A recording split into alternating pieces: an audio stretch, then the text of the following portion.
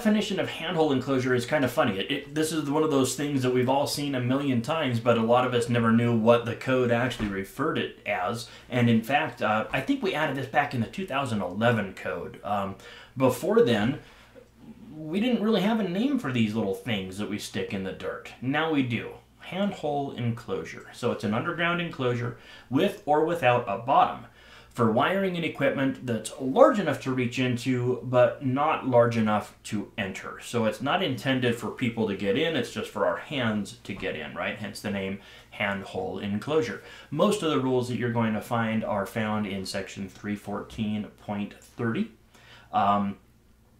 They have to be rated for whatever loads are going to be present. If you put this in your front yard, probably put a plastic one in, no big deal.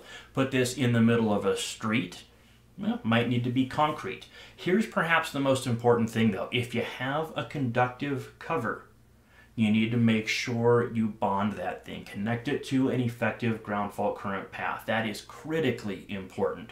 I actually testified as an expert on a lawsuit that was a fatality. It was a young girl that passed away from an electrocution in Salina, Kansas, and it was one of the hardest things I've ever done in my life to read the witness report, the actual handwritten report of her friends who were like 10, 12 years old, and you can see that it's kind of in a childish handwriting, and and reading about them watching their friend get electrocuted. It honestly, it was life-changing.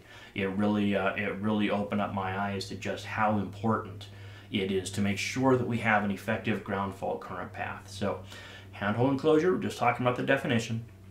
For the requirements, go to 314.30 and make sure you read the requirements for connecting them to an effective ground fault current path when necessary. Be sure to like, follow, subscribe, and ring the bell.